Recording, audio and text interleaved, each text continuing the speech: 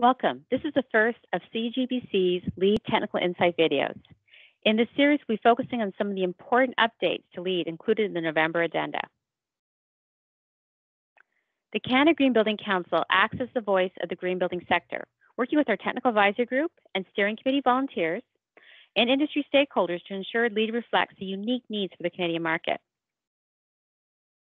Hi, I'm Colleen Loader, and I manage the technical areas of sites, water, and materials for the CaGBC.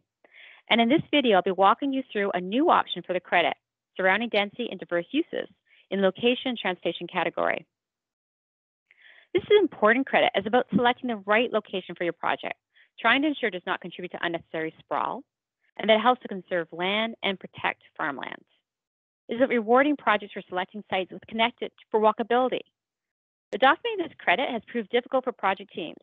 Now, using the example here of our Ottawa office, you can see how challenging it can be. First, you have to create a density offset, not a radius, reaching out 400 meters from the project boundary. Then you have to map each building in that offset and those crossing the boundary as pictured here, measuring the property area, that's the buildable area of the site, and then determining the floor area of the building on that site. Then you have to repeat it for every building in the density radius to create an overall density. Every LEED consultant knows how long this can take, especially if you're surrounded by a multitude of tiny buildings like our office in Ottawa's famous Byward Market.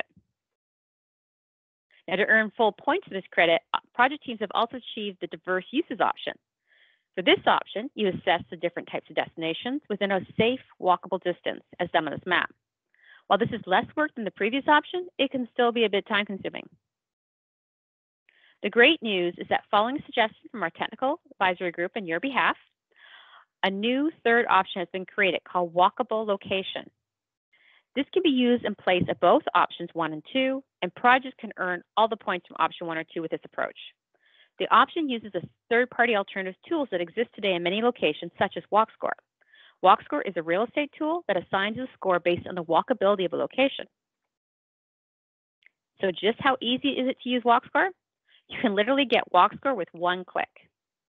Now, as you can see, with almost no effort at all, we demonstrate that our Ottawa office is in fact in what they call a walker's paradise, with a walk score of 99, which would earn us all the points available for this credit.